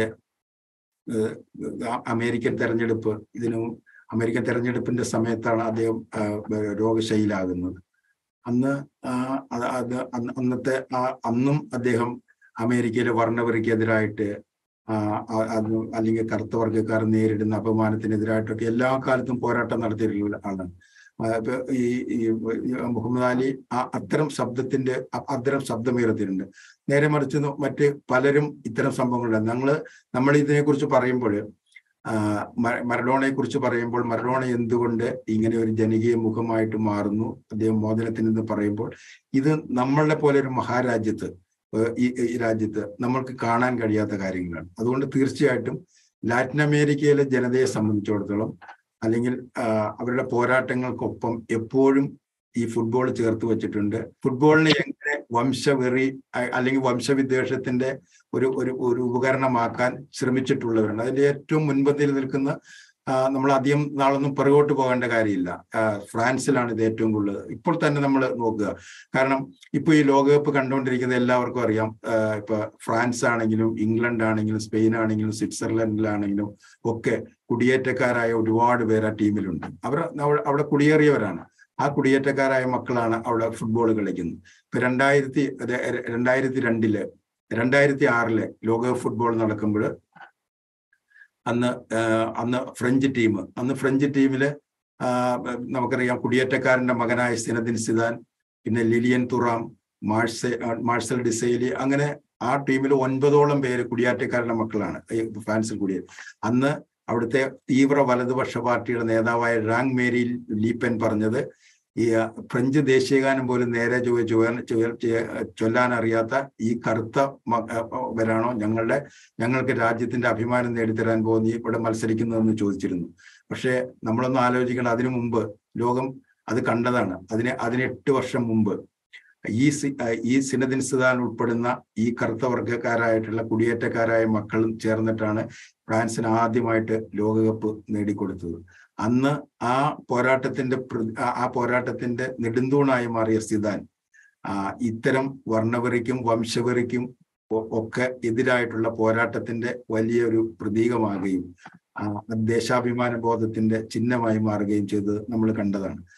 അതുകൊണ്ട് തന്നെ അന്ന് അവിടെ ഒരു ഘട്ടത്തിലെ വലതുപക്ഷ പാർട്ടികൾ ജയിക്കുമെന്ന് കണ്ടപ്പോൾ അവർക്കെതിരായിട്ട് രംഗത്ത് വരാൻ പോലെ ഒന്ന് സിദാൻ തയ്യാറായിട്ടുണ്ട്. ഇത്തരം സംഭവങ്ങൾ രാജ്യത്തുടനീളം നടക്കുന്നുണ്ട്, ലോകത്തുടനീളം നടക്കുന്നുണ്ട്. ഇത്തരം ഫുട്ബോളിനെ മുൻനിർത്തിയുള്ള ഇത്തരം പോരാട്ടങ്ങൾ ഇത്തരം പോരാട്ടങ്ങൾ നടക്കുന്നുണ്ട്, ഇത്തരം ഹീനതകൾ നടക്കുന്നുണ്ട്. ഇപ്പൊ തന്നെ നമ്മൾ കുറെ നാളുകൾക്ക് മുമ്പുണ്ട് കാറ്റലോണിയയിലെ സ്പെയിനിലെ കാറ്റലോണിയൻ സംസ്കാരത്തിനും ഭാഷയ്ക്കും സ്വാതന്ത്ര്യം കൽപ്പിച്ചുകൊണ്ട് അവിടെ അതിന്റെ കാറ്റലോണിയൻ വേറിട്ട് പോകണമെന്ന് അവരാവശ്യപ്പെട്ടപ്പോൾ അന്ന് നടന്ന വോട്ടെടുപ്പില് ബാഴ്സലോണയിൽ ഉൾപ്പെടെയുള്ള ടീമുകൾ പറഞ്ഞ ഞങ്ങൾക്ക് സംസ്കാരവും ഭാഷയും എല്ലാം നിലനിർത്താൻ ഞങ്ങൾക്ക്, കാരണം സ്പെയിനിൽ നിന്ന് വേറിട്ട് പോകണമെന്നാണ് ആവശ്യപ്പെട്ടത്. അപ്പോൾ അത്തരം ഒട്ടേറെ കാര്യങ്ങളുണ്ട്. ഇതുപോലെ തന്നെ ഫുട്ബോള് ഒരേ സമയം തന്നെ നമ്മൾ ഈ ഫുട്ബോള് വംശവെറിയുടെയും വർണ്ണവെറിയുടെയും ഒക്കെ അതിന്റെ കളിക്കളങ്ങളായി മാറുകയോ ചോരപ്പാടുകൾ വീഴുകയോ ഒക്കെ ചെയ്യുന്ന സംഭവങ്ങളുണ്ട്. പക്ഷെ ഒരു കാര്യം മനസ്സിലാക്കേണ്ടത്, ഫുട്ബോൾ ഇന്നെന്ന് വെച്ചിട്ടുണ്ടെങ്കിൽ എഡ്വേർഡ് ഗലിയാനോ പറഞ്ഞത്, കളിയുടെ സൗന്ദര്യം അതിന്റെ കളിയുടെ സൗന്ദര്യത്തിൽ വിരിയുന്ന ലാവണ്യം അതിന്റെ വേരുകളാൽ തന്നെ അറുക്കപ്പെട്ടു എന്നാണ് പറയുന്നത്. നല്ല കളി കാണാൻ ഞാൻ ഏതെല്ലാം സ്റ്റേഡിയങ്ങളിലേക്ക് ഇനി പോകണം, ഭാവനയുടെ ഒരു നിമിഷം കാണാൻ, ഭാവനാപൂർണമായ കളി കാണാൻ ഞാൻ എവിടെയൊക്കെ അലയണമെന്ന് അദ്ദേഹം അതായത് ഫുട്ബോളിന്റെ ചരിത്രരേഖയായ soccer in sun and shadow എന്ന പുസ്തകത്തിൽ അദ്ദേഹം പറയുന്നുണ്ട്.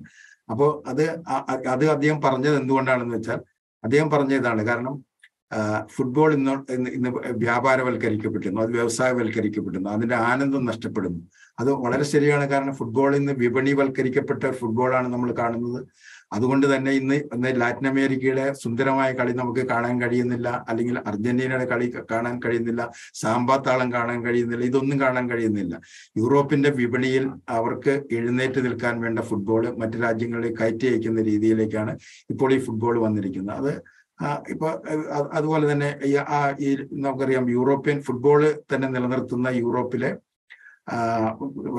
ക്ലബ് ഫുട്ബോളുകളാണ്, അല്ലെങ്കിൽ സ്പെയിന്, ഇംഗ്ലണ്ട്, ഇറ്റലി തുടങ്ങിയ രാജ്യങ്ങളിലുള്ള ഈ അവരുടെ ലീഗ് ഫുട്ബോളാണ്. അപ്പൊ ആ ലീഗ് ഫുട്ബോൾ നിലനിൽക്കുന്ന അനുസരിച്ച് നമ്മുടെ ഇപ്പോൾ മാധ്യമങ്ങളെ സംബന്ധിച്ച് തന്നെ പറയുകയാണെങ്കിൽ തന്നെ മാധ്യമങ്ങളൊക്കെ ശരിക്കും പറഞ്ഞാൽ ഫീഫ എന്ന് പറയുന്ന ഫീഫ നടത്തുന്ന ഈ വലിയ ഫുട്ബോൾ വാണിജ്യം എന്ന് പറയുന്ന ഈ വാണിജ്യ വ്യവസായം, അതിന്റെ എക്സിക്യൂട്ടീവുകളായി പ്രവർത്തിക്കുന്ന മാധ്യമങ്ങളെ പോലും കാണാം.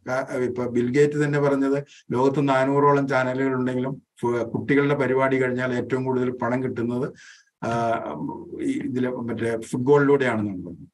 അപ്പോൾ ഫുട്ബോൾ ഇതിങ്ങനെ ഈ വിപണി സൃഷ്ടിച്ചെടുക്കുന്ന, അല്ലെങ്കിൽ മാധ്യമങ്ങളെ സൃഷ്ടിച്ചെടുക്കുന്ന, അല്ലെങ്കിൽ വിപണിയുടെ ആവശ്യത്തിന് വേണ്ടിയിട്ട് സൃഷ്ടിച്ചെടുക്കുന്ന ഈ ഫുട്ബോള്, അവിടെ ഇതിനൊരു വലിയ ഈ താരാരാധന, നമ്മൾ ഇന്ന് കാണുന്ന താരാരാധന, അവരൊക്കെ വലിയ കളിക്കാരാണെങ്കിൽ പോലും ഈ താരാരാധന സൃഷ്ടിച്ചെടുക്കപ്പെടുന്നുണ്ട്. ആ സൃഷ്ടിച്ചെടുക്കപ്പെടുന്നതിൽ ഈ വിപണിക്ക്, ഈ ഫുട്ബോളും വിപണിയുമായിട്ടുള്ള ഈ ഇടപെടലുകളിൽ വളരെ ഇത് ഉൾപ്പെട്ടിട്ടുണ്ട്. ഇപ്പൊ ഖത്തറിന് ലോകകപ്പ് കിട്ടാൻ തന്നെ അതിന് കോഴ കൊടുത്തിരുന്നു എന്ന് പറഞ്ഞിരുന്നു. അങ്ങനെയുള്ള ഒരുപാട് ആരോപണങ്ങൾ അതിന്റെ പിന്നിലുണ്ട്. മനുഷ്യാവകാശ ധ്വംസനങ്ങളുണ്ട്, ഇതൊക്കെ കേൾക്കുന്നുണ്ട്. പക്ഷെ ഇതൊക്കെ പറയുമ്പോഴും ഫുട്ബോള് ലോകത്തെ എങ്ങനെ കൂട്ടിക്കെട്ടുന്നുള്ളതല്ല. ഫുട്ബോൾ ഇപ്പോഴും നമ്മൾ ഇതെല്ലാം എല്ലാ രാജ്യങ്ങളും ഫുട്ബോൾ കളിക്കുന്നു. ഇപ്പൊ 213 രാജ്യങ്ങള് ലോക ഫുട്ബോൾ സംഘടനയിൽ അംഗങ്ങളുണ്ട്. ഐക്യരാഷ്ട്രസഭയിൽ അത്രയില്ല. ഈ ഫുട്ബോൾ ഒരേ സമയത്ത് നമ്മൾ കളിക്കളത്തിൽ എത്ര വീറോടും വാശിയോടും മനുഷ്യാവസ്ഥയുടെ എല്ലാ സ്തോഭങ്ങളും എല്ലാ വികാരങ്ങളും ഫുട്ബോൾ കളത്തിൽ പ്രകടിപ്പിക്കപ്പെടുകയാണ്. അത് പ്രകടിപ്പിച്ചു കഴിഞ്ഞിട്ട് ഒരു ജേതാവ് ഉണ്ടാകും, അത് കഴിഞ്ഞ് ഒരു പരാജയനം ഉണ്ടാകും. പക്ഷെ അതിനുശേഷം അവർ കൈകോർത്ത് പിടിക്കുന്ന സംഭവമുണ്ട്. അതായത് ആ സ്നേഹം, കൂട്ടായ്മ എല്ലാം ഉണ്ട്. ഇപ്പൊ മൊറോക്കയെ തോൽപ്പിക്കുന്ന ടീം, അല്ലെങ്കിൽ അത് അങ്ങനെ ഓരോന്നുണ്ടല്ലോ. ഇപ്പൊ മൊറോക്കയെ തോൽപ്പിക്കുന്ന തമ്മിലുള്ള ടീമുകൾ തമ്മിലുള്ള സഹകരണം. ഇപ്പൊ ഫ്രാൻസ് മൊറോക്കയെ തോൽപ്പിച്ചപ്പോൾ നമ്മൾ കണ്ടു. കാരണം ഫ്രാൻസിന്റെ കിലിയൻ എംബാപ്പയും മൊറോക്കയുടെ അഷ്റഫ് ഹക്കീമിയും പരസ്പരം ജേഴ്സി കൈമാറിയിട്ട് പിന്നെ ആ ആഘോഷങ്ങളിൽ പങ്കെടുക്കുന്നു. കാരണം അവരുടെ ഒരു വികാരമാണത്. ആ വികാരം, അവിടെ സ്നേഹം, സമഭാവനയെല്ലാം ഉണ്ട്. ഇത് തന്നെ ഈ യുദ്ധത്തിന്റെയും ഒക്കെ കറപുരണ്ടേക്കും തന്നെ സമാധാനത്തിന്റെ സന്ദേശവാഹകരായി ഫുട്ബോൾ കളങ്ങൾ മാറുന്നുണ്ട്, സന്ദേശ ഭൂമികളായിട്ട് മാറുന്നുണ്ട്. 2006 ലോകകപ്പ് നടക്കുന്നതിന് തൊട്ട് മുമ്പ് സെർബിയയും മോണ്ടിനീഗ്രോയും 2 രാജ്യമായിരുന്നു. പക്ഷെ ആ 2 രാജ്യമായിട്ടല്ല അവർ കളിക്കാൻ വന്നത്. അവിടെ ഒന്നിച്ച് അവർ ഫുട്ബോളിന്റെ മഹത്വം ഉയർത്തിപ്പിടിക്കാൻ ആ ലോകകപ്പിൽ ഒന്നിച്ച് കളിക്കുകയാണ് ചെയ്തത്. അതുപോലെ സ്വിറ്റ്സർലൻഡ് അറ്റ്ലാന്റിക് സമുദ്രത്തിലെ പസഫിക് ഓഷനിലെ ആണവ പരീക്ഷണത്തിനെതിരായിട്ട് അവർ കളിക്കാനിറങ്ങിയപ്പോൾ അതിനെതിരായിട്ടുള്ള ജേഴ്സി ധരിച്ചു വരുന്നുണ്ട്. അങ്ങനെ നടക്കുന്ന മനുഷ്യവിരുദ്ധമായിട്ടുള്ള എല്ലാ കാര്യങ്ങൾക്കും ഈ ഫുട്ബോൾ കളത്തിലൂടെ അതിന്റെ പ്രദർശനമാകാറുണ്ട്, അതിന്റെ മുദ്രാവാക്യങ്ങളാകാറുണ്ട്, അതിനുള്ള പ്രതിഷേധങ്ങളാകാറുണ്ട്. ഇപ്പോൾ തന്നെ ഇറാൻ ടീം ഖത്തറിൽ ആദ്യ മത്സരത്തിന് കളിക്കാനിറങ്ങിയപ്പോൾ അവരുടെ ദേശീയഗാനത്തിനൊപ്പം അവർ ചുണ്ടനക്കിയില്ല. കാരണം അവിടെ ഹിജാബിനെതിരെ നടക്കുന്ന പ്രതിഷേധങ്ങൾ, അതല്ലെങ്കിൽ അവിടെ നടക്കുന്ന ഭരണകൂടത്തിന്റെ അനീതികൾക്ക് ഉള്ള പ്രതിഷേധം വരെ അറിയിക്കുകയാണ് ചെയ്തത്. ഇങ്ങനെ ഓരോ കാലഘട്ടത്തിൽ ഫുട്ബോള് ഏത് തരത്തിൽ നോക്കിയാലും, ഏത് കോണിൽ നോക്കിയാലും, കളിക്കളത്തിലാണെങ്കിലും പുറത്താണെങ്കിലും ഫുട്ബോൾ നമ്മുടെ ജീവിതത്തെയും നമ്മുടെ സമൂഹത്തെയും നമ്മുടെ രാഷ്ട്രീയത്തെയും എല്ലാം ഒപ്പിയെടുക്കുന്നുണ്ട്. അതിന്റെ എല്ലാ ശബ്ദവും മുദ്രകളും അവിടെ കേൾക്കാനാകുന്നുണ്ട്. ഒരേ സമയം തന്നെ നമുക്കറിയാം ഫുട്ബോളിൽ ഫുട്ബോൾ ഇങ്ങനെ ഒരു വിപണിവൽക്കരിക്കപ്പെട്ടു പോകുമ്പോൾ അതിന് ഇരയാകുന്ന ഒരുപാട് പേരുണ്ട്. 1994 ആന്ദ്രേ എസ്കോബാർ എന്ന കൊളംബിയയുടെ കളിക്കാരന് ഒരു സെൽഫ് ഗോൾ അടിച്ചതിന് അദ്ദേഹത്തിന് 12 വെടിയുണ്ടകളാണ് നാട്ടിൽ തിരിച്ചെത്തിയപ്പോൾ കൊളംബിയയിലെ വാതുവെപ്പുകാരും ചൂതാട്ടക്കാരും നൽകിയത്. അതെന്തുകൊണ്ടെന്ന് വെച്ചാൽ അന്ന് കൊളംബിയ അവിടെ ജയിക്കുമെന്നും ലോകകപ്പ് നേടുമെന്നും പെലെയെ പോലുള്ള മഹാന്മാർ പോലും പറഞ്ഞിരുന്നു. അപ്പൊ അത്രയ്ക്കും മികച്ചൊരു ടീമായിരുന്നു. ആ ടീമിന്റെ പേരിൽ വാതുവെച്ചിരുന്ന പന്തയമടകളിൽ വാതുവെച്ചിരുന്നവരാണ് ഒരു മനുഷ്യന്റെ ഒരു പിഴവിന് അദ്ദേഹത്തിന് ജീവനാണ് കൊടുക്കേണ്ടി വന്നത്. ഒരുപക്ഷെ ഫുട്ബോളിന്റെ ചരിത്രത്തിലൊന്നും ഇതുപോലെ ഒരു ബലിമൃഗം ഉണ്ടാവില്ല. ഇതൊരു കളിക്കാരന് സംഭവിക്കുന്നത് ഏത് മനുഷ്യനും കളിക്കളത്തിനകത്തും പുറത്തും പിഴവുകൾ സംഭവിക്കാം. പക്ഷെ അങ്ങനെ ഒരു സെൽഫ് ഗോൾ അടിച്ചാൽ, ഒരു പിഴവ് പറ്റിക്കഴിഞ്ഞാൽ തിരിച്ചു വരുമ്പോൾ എന്നെ കാത്തിരിക്കുന്നത് മരണമാണെന്ന് ഓരോ കളിക്കാരനും ചിന്തിക്കേണ്ട ഒരവസ്ഥയിലേക്ക് പോലും നമ്മുടെ ഫുട്ബോളിന്റെ വ്യാപാരവൽക്കരണം ഇങ്ങനെ കടന്നുപോയിട്ടുണ്ട്. അതുകൊണ്ടാണ് ഇപ്പൊ 60കളിലാണ് ഇംഗ്ലണ്ടിലൊക്കെ ഈ ഫുട്ബോൾ ഹൂളിഗാനിസം തുടങ്ങുന്നത്. തോൽക്കുന്ന ടീം അവർ തോറ്റു കഴിഞ്ഞാൽ ആ ടീമിനെതിരെ അവർ കലാപം ഉണ്ടാക്കുന്നു, അവർ തോൽപ്പിച്ച ടീമിനെതിരെ കലാപം ഉണ്ടാക്കുന്നു. അർജന്റീനയിൽ നടന്നിട്ടുണ്ട്. 1950 അർജന്റീന 1930 അർജന്റീന പരാജയപ്പെടുമ്പോൾ ഉറുഗയാണ് ജയിക്കുന്നത്. അന്ന് അവിടെ കലാപം ഉണ്ടായിട്ടുണ്ട്. അങ്ങനെ ഓരോ കാലഘട്ടത്തിലും ഇങ്ങനെ ഇത്തരം കലാപങ്ങളുണ്ട്. പക്ഷെ ഇതിനൊക്കെ അപ്പുറത്ത് ഫുട്ബോളിന് വളരെ ഒരു ഐതിഹാസികമായ ഒരു ലാളിത്യമുണ്ട്. ആ ലാളിത്യം നമ്മൾ കളി കാണുന്നവരിൽ ഉണ്ടെന്നാണ് ഫുട്ബോളിനെ കുറിച്ച് പഠിക്കുന്ന ബേൺസ് പറഞ്ഞിട്ടുള്ളത്. പക്ഷെ ഈ കലാപം ഉണ്ടാക്കുന്നവരും അക്രമം അഴിച്ചുവിടുന്നവരുടെ മനസ്സിൽ അക്രമവാസന ഉള്ളവർ മാത്രമേ അങ്ങനെ ചെയ്യുള്ളൂ എന്നാണ്. അപ്പൊ അങ്ങനെ ഓരോ സമയത്തും ഫുട്ബോള് ഫുട്ബോൾ നമ്മളെ എങ്ങനെ ചേർത്ത് പിടിക്കുന്നു എന്ന് വെച്ചാൽ ഫുട്ബോള് നമ്മുടെ ജീവിതം തന്നെയാണ്. ജീവിതത്തിൽ ഇല്ലാത്തതൊന്നും ഫുട്ബോളിലില്ല. അതുകൊണ്ടാണ് നമ്മൾ ഈ കളിയെ ഇത്രമാത്രം പ്രണയിക്കുന്നത്. മറ്റേതൊരു കളിക്കും ഇല്ലാത്ത സാമൂഹികമായിട്ടുള്ള ധർമ്മം ഈ കളി നിർവഹിച്ചുകൊണ്ടിരിക്കുന്നു.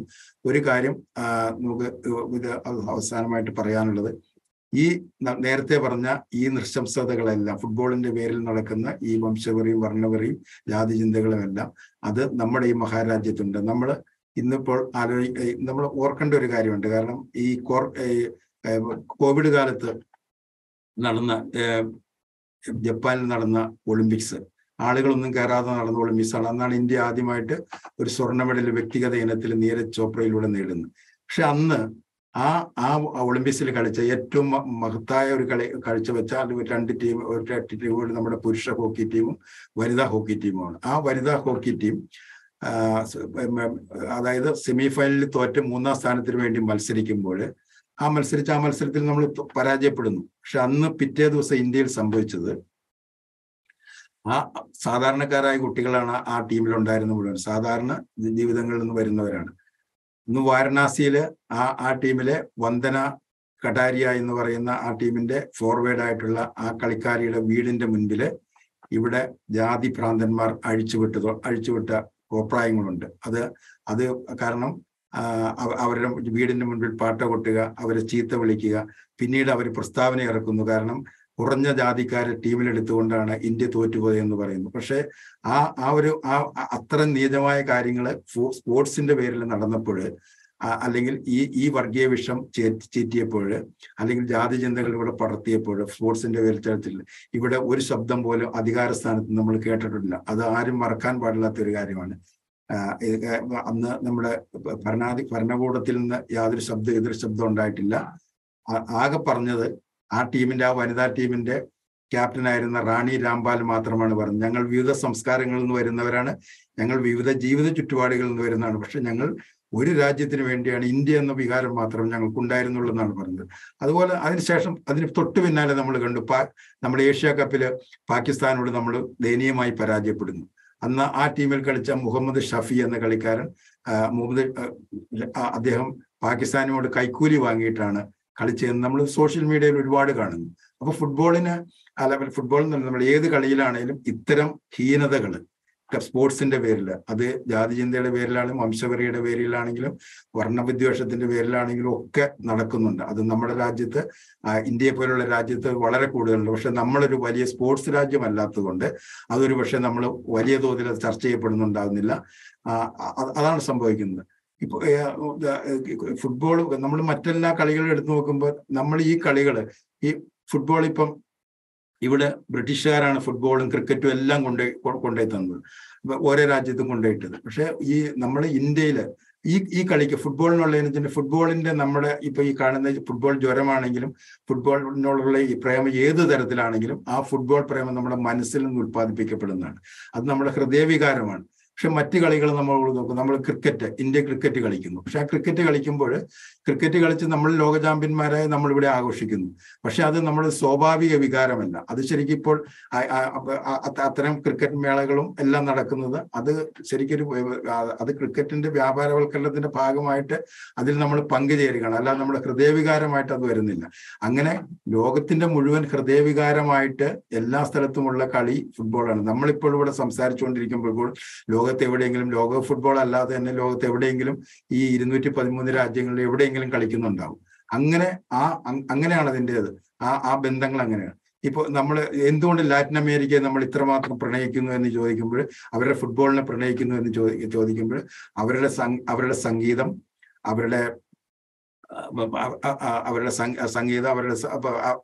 അവരുടെ സംസ്കാരം, അവരുടെ സിനിമ, ഇതെല്ലാമായിട്ട് നമ്മൾ ബന്ധപ്പെട്ട് കിടക്കുന്നത്. ലാറ്റിൻ അമേരിക്കയിൽ നിന്ന് ഇപ്പൊ മലയാളികൾ ഏറ്റവും കൂടുതൽ ഒരു കാലത്ത് വായിക്കുന്ന പുസ്തകം മാർക്കേസിന്റെ ആയിരുന്നു.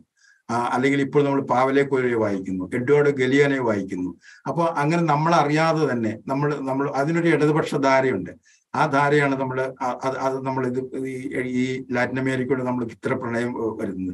ലാറ്റിൻ അമേരിക്കയുടെ നവോത്ഥാന കാലത്ത് അവിടെ സിനിമാ പ്രവർത്തകര്, പത്രപ്രവർത്തകര്, സാംസ്കാരിക പ്രവർത്തകര്, രാഷ്ട്രീയ നേതാക്കന്മാർ അവരൊക്കെ നടത്തിക്കൊണ്ടിരുന്ന സമരത്തില് ഒരു പങ്കാളിയാകാൻ ഈ ഫുട്ബോളിന് കഴിഞ്ഞിട്ടുണ്ട്. അതുപോലെ തന്നെ ചിലിയിലേക്ക് വരുമ്പോൾ ചിലിയിലെ കോളോ എന്ന് പറയുന്ന ഒരു ഫുട്ബോൾ ടീമുണ്ട്.